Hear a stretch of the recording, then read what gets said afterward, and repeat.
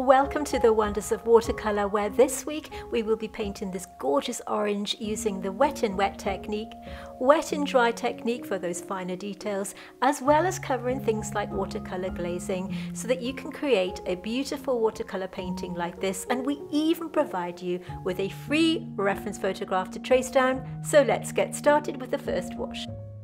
Thank you for joining me here today on the Wonders of Watercolour. Now you can see I've already done my outline like this, and I'll provide you with a free version of this right at the end of this video, so you can pause the screen and you can print it out that way.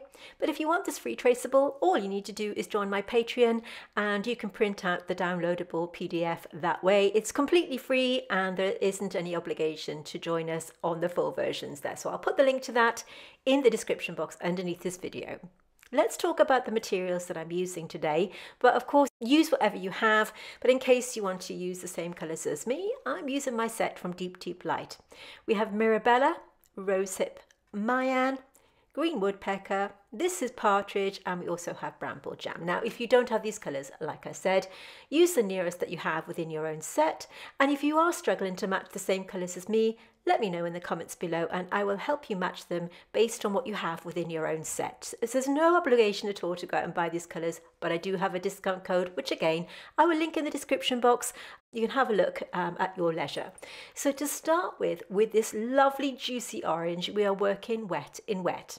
I'm using a textured paper which takes wet and wet really well, because it means that it spreads out that paint onto the paper and it kind of absorbs it rather like a blot in paper. So I'm using a colour called Green Woodpecker here for my first wash on the leaves here. Now this is a kind of greeny yellowy tone and it is granulating. Granulating colours are brilliant when you're working wet in wet because it means they separate out on the paper and it gives you this kind of textured look. I'm using my number 8 size brush for this, dropping in that other pigment while the green colour is still wet. This colour that you can see me using is called Partridge. It's a rather magical colour that starts out this kind of greeny, almost brown tone, and it dries down into a cooler colour. It's a very unusual granulating tone and I absolutely love using it. Using my number 8 brush, you can see me lifting out some colour there, and I'm dropping in Bramble Jam on the base because I want these leaves to have a really watercolour look. This wet and wet technique that I'm using here is perfect for this. I'm not strictly going to my reference photograph that you see on your screen because I feel sometimes we need to use a little bit of artistic license and do what we feel feels right. You can see me here just dropping in a little bit more Bramble Jam, which is a beautiful granulating blue and kind of purpley tone, but there are loads of alternatives that you can use that I'm sure that you have within your own kit. Doing the same to this leaf here, again dropping in Green Woodpecker, which is that gorgeous green tone with flecks of yellow, and adding another layer here, as you can see me doing, just dropping in more pigment. Now when you're working wet and wet, it's worth noting that when you apply your water to your paper, just give it a minute or two to sink in. I noticed that as I was applying some of the colour here that I was a little bit impatient, and you can see it kind of floating on the surface of the paper. The trick with wet and wet is to just drop that pigment in at the right moment, and the only way that you can get used to this is by practicing. There isn't any right or wrong way to do it, but you'll get the feel of it as you keep practicing this technique. Wet and wet is a brilliant way to start painting if you're new to watercolour, and also really good if you've got kind of larger areas to work on and you want your paint to kind of spread out a little bit more evenly. It's also good if you're new, simply because with that barrier of water underneath your pigment, it means that you've got a little bit of leeway to move your paint around. You can see how I'm using the tip of my number 8 brush here to drop in more of that gorgeous partridge colour that starts off one colour and then changes magically to another, which I absolutely adore. If you are enjoying this video, you may want to consider subscribing to my channel, where every week I provide you with new content. So if this is something that appeals to you, do hit subscribe and that little bell on the side there so that you won't miss out new content when I upload. If you are enjoying this, could I ask you to hit the like button? It really does help to support me and help my channel grow. Now you have to be patient with watercolour and let it dry before you apply the next layer. But before I do anything else, I'm using my blender brush. Now this is a stubby little brush with a really curved edge, and I can use this to get rid of any areas that I might have made, to lift out any more colour that I feel is necessary, and also to blend the colours together when they're dry. Let's now focus on painting the orange. I'm mixing Mirabella, which is a gorgeous yellow colour, Rosehip, which is my beautiful orange, and Mayan, which is my gorgeous red. There's nothing stopping you from using something like a cadmium yellow, translucent orange, and any red tone that you have. Like a Windsor red, for example, would work just as well as an alternative. Once again, I'm applying the water just where I want to drop that pigment and adding Mirabella to start with. By placing this yellow tone underneath, it gives the orange more depth of colour. So you can see from the photograph that there's a hint of yellow at the top. But I wanted to just add this first, letting it blur naturally into that water. This is the joy of Wet n Wet. You can see how it does the work for you by making that paint spread around like this. Now earlier on I mentioned that you can join my Patreon for free to have that lovely digital version delivered directly to your inbox, so that it will save you scrolling to the end of this video to get that reference photograph. If that is something that appeals to you and you want that free outline, join us on Patreon and I will link it below. But I have to tell you that we also have tutorials on Patreon that you simply won't find here on YouTube. They are full-length tutorials, usually in several parts, and they are strictly botanical paintings. So if you want to level up on your botanical painting and you want to support my channel, let's take a little look at what you get. When you join Patreon, you will have access to exclusive content that you just won't find here on YouTube. Whether you're a seasoned artist or just dipping your brush into botanical watercolour, you may want to join us here on Patreon, where the magic happens. And with Patreon's new collections tab, it makes accessing the tutorials super easy. When you join us here on Patreon, we dive deep into the art of botanical watercolours, from vibrant blooms to fine detail, and I'm here to guide you every step of the way. We have 3 membership levels to suit your skill and budget, and we even have a mentorship and coaching level, so if you're serious about developing your skills, then this could be the level for you. And now you can join Patreon for free, which will give you access to all of our YouTube traceables, which will be delivered weekly to your inbox, so no more scrolling through for the images. So if you are ready to embark on a watercolour adventure, unlock exclusive content and join a community that celebrates the beauty of botanicals, hit that join button, which I will link in the description. You can join Patreon and leave at any time, and as I said, we do ad-free content there, so you won't get those pesky ads running on the tutorials, and we'd love to see you there because it's a way that you can support my channel if you want to, and a great way to learn. We also have that mentorship level, of course, which you can have one-on-one feedback from me, Zoom calls once a month, and it really is a great way to help you progress with your watercolour painting if that's something that you want to do. I will link it in the description box underneath, and we'd love to see you there. We also have our own private Facebook group so that you can post up your finished paintings. You can see I'm dropping in these 2 colours here, the Rosehip and the Mayan, that I mixed up. The different puddles that you see on my palette there are a more watered down version and a thicker version, so that I'm just varying. Now you can see here what I meant by the pooling. I was a little impatient here, and you can see how that pigment is kind of glossy on the paper there. You want it to be a little bit more, you want to give it a minute or two to sink into that paper. So just be patient. I'm the most impatient person in the world, so I tend to rush things a little bit, but you want to just give it a minute or two to sink in. You can use your brush, like I'm doing here, to lift out for a little bit of texture, but again, let it dry and go in with your next layer, because of course, we already know that watercolour is about building up those layers slowly and carefully. This time working wet on dry, using that Mayan red colour to add a little bit more dimension and a little bit more of a darker value to the base of the orange, as you can see. I'm taking the watercolour paint right to the end of that painting and then varying the colour with a little bit of that beautiful Rosehip orange colour, and once I've applied the colour I will clean my brush, pat it dry and add a little bit of texture, as you can see me doing here.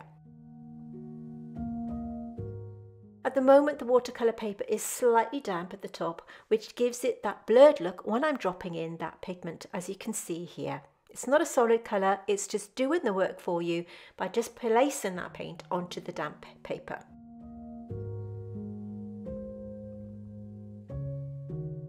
The brushes I'm using, by the way, are from Craftermo. They are from a collaboration that I did with Craftermo at the back end of 2023.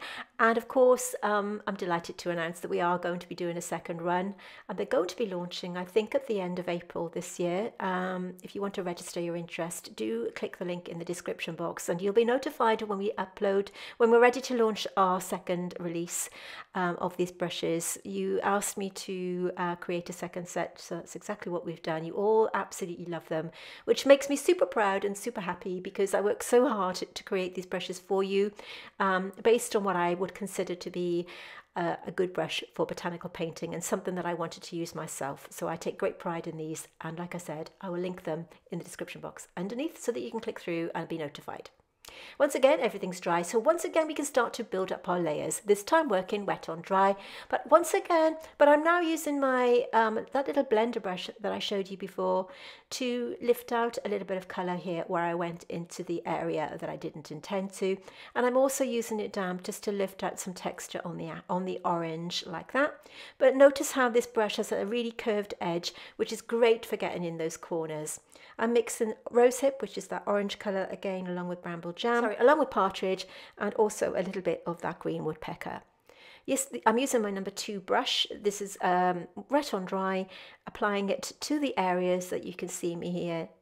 See me doing here, and of course, because the brush is quite small, we have full control of where we put it. Because this time we're working wet on dry, it means that we apply the watercolor paint directly onto that watercolor paper, giving us that full control that we need. But I am charging that paint up with another colour. As you can see there, I was dropping in partridge and adding a tiny bit of that pigment to the side. Again, mixing partridge. Notice that how it starts off with that brown colour, which I absolutely love.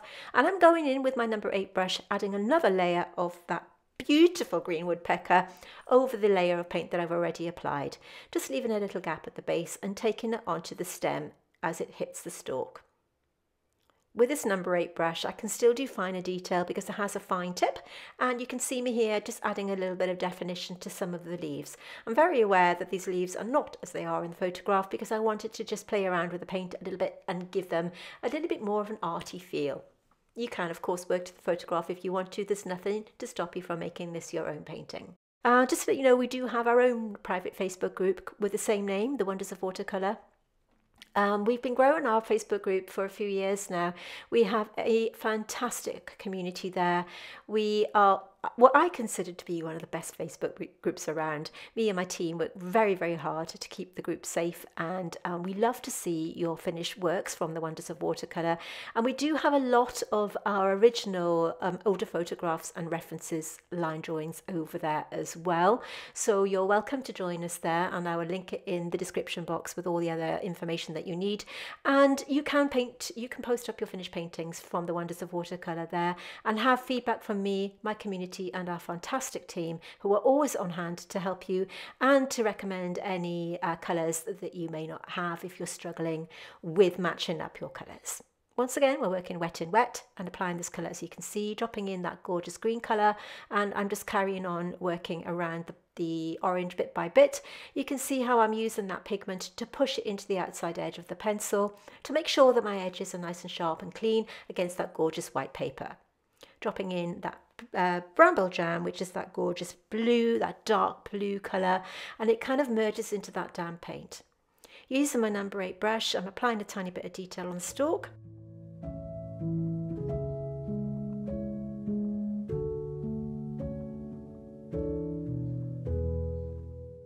As I said earlier on, just to let you know, the palette that I'm using today are from Ray's Blooms set that I collaborated with Deep Light to create these colours that I consider to be Absolutely beautiful for botanical painting, and we do have a discount code that I will link in the description box underneath this video, and you can use that 10% code for any paints that you buy through Deep Light, who are an incredible small business run by two beautiful Latvian ladies, and I take great pleasure in working with these two gorgeous souls that really work hard to create these gorgeous handmade watercolours. Going back to the brushes that I'm using here, you can see that I've got this, my blender brush, which is a multi-use brush that I'm using to lift out some paint here, as well as push the colour into the outside edge with my, just using the tip of it there, as you can see. It also gets rid of any hard edges that you get with watercolour when it dries, and you can use it just damp to eradicate those hard edges. This is my number 4 brush for my set. Now, although it's a larger size brush, it does have a finer point. I'm mixing partridge here with a tiny bit of bramble jam to create a thicker mix this time, along with the other colours that you can see there, which are rosehip and the bramble jam. You notice how I'm applying this paint wet on dry. I've zoomed in really close for you to see here what I'm doing. The tip of this brush is phenomenal. You can get right into the corners and working around these finer details that you can see me doing here. The great thing I love about this brush is it's got plenty of clout, because you've got your really fine tip, but you've also got some body to the brush, which means that you can load it with paint without having to go back. There's nothing worse than applying a finer line or detail with a brush that's got 2 or 3 hairs.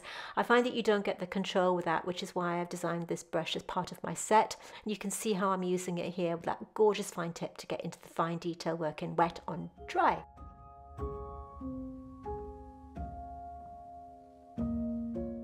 At this point, I'm going to stop talking and let you watch the rest of this video, listening to some soothing music, which I know you all enjoy so much. So I'm going to stop talking and let you watch the rest of this in peace. Remember, I will link all of the materials that I'm using, along with my other social media platforms, in the description box underneath. And don't forget, the discount codes and all the materials will be linked in the description underneath. Could I ask you once again to like this video if you've enjoyed it? I'd really appreciate your support. And if you subscribe and hit that bell, like I said, you'll be notified and you won't miss out on new free content every single week. I'm going to say now thank you so much for watching. Stay until the end so that you see your finished painting, as well as have the line drawing and the reference photograph there. Thank you so much for watching. It's been a pleasure being here for you, and I'll see you soon.